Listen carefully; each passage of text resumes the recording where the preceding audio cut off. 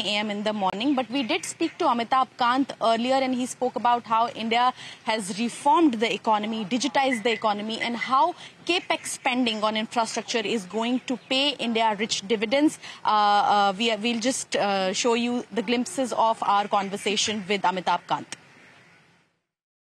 It was very well organized.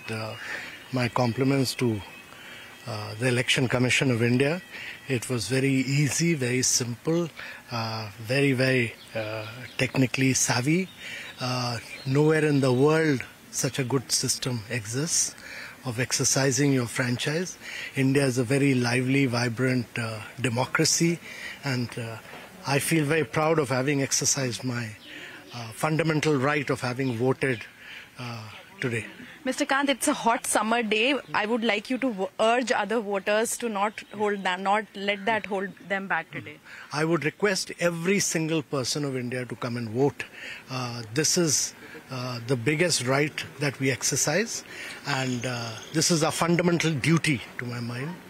And we must vote.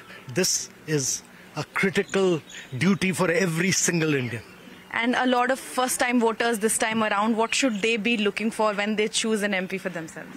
Well, they should, first of all of them must come and exercise. Yeah. And they must exercise their right in a very responsible manner for the sake of the country, for the growth and development of the country. You spoke about growth and development. Could you give us 2 cents about the economic journey and the track for India and the outlook for this year?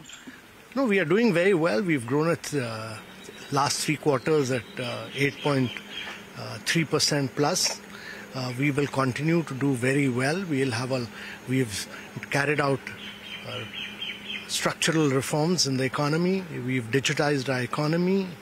We've done a lot of capex expenditure on infrastructure. So all this will pay us rich dividends in the future. All right, as we